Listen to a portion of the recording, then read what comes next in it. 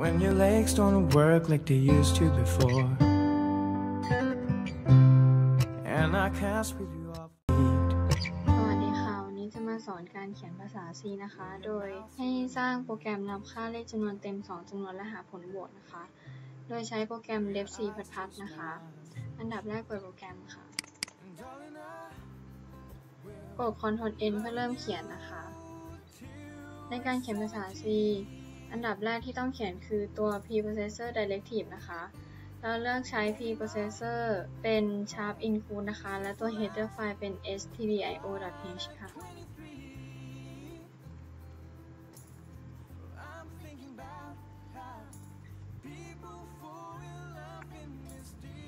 อันดับต่อมานะคะคือการเขียนฟังก์ชันหลักค่ะเราเลือกใช้ void main นะคะโดยฟังก์ชันหลักนะคะใช้สั่งให้ชุดคำสั่งทำงานและเรียกใช้ฟังก์ชันย่อยต่างๆทำงานนะคะอันดับต่อมานะคะเขียนฟังก์ชันย่อยค่ะในฟังก์ชันย่อยเราจะต้องมีปีกกาแบบนี้นะคะอันดับแรกนะคะเราต้องมีการประกาศตัวแปรก่อนนะคะเราเลือกใช้ data type เป็น int นะคะเพราะว่าเป็นเลขจำนวนเต็มนะคะจำนวนเต็มจำนวนที่1คือ a ตัวที่2คือ b และตัวสุดท้ายคือผลรวมคือ sum ค่ะตามด้วยเซมิโคลอนนะคะต่อมานะคะคือการแสดงผลทางหน้าจอนะคะเพื่อให้มีการรับค่าจำนวนเต็มจำนวนที่1ออกมานะคะ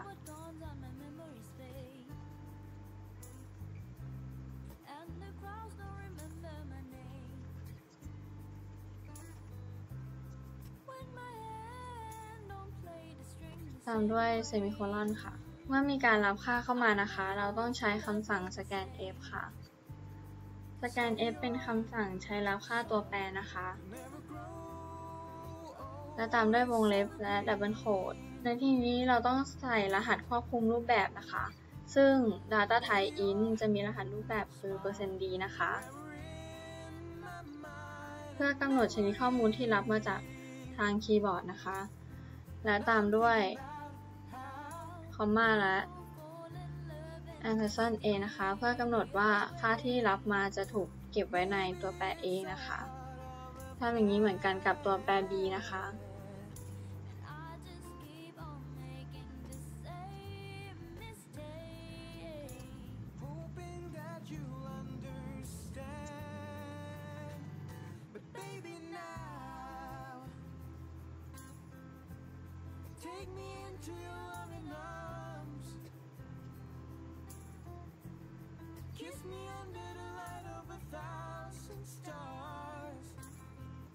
ค่ะเสร็จแล้วนะคะ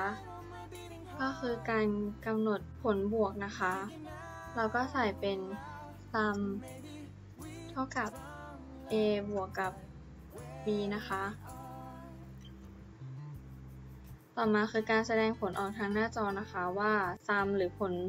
บวกของเรานี้มีค่าเท่ากับเท่าไหร่นะคะใช้คำสั่ง printf ค่ะ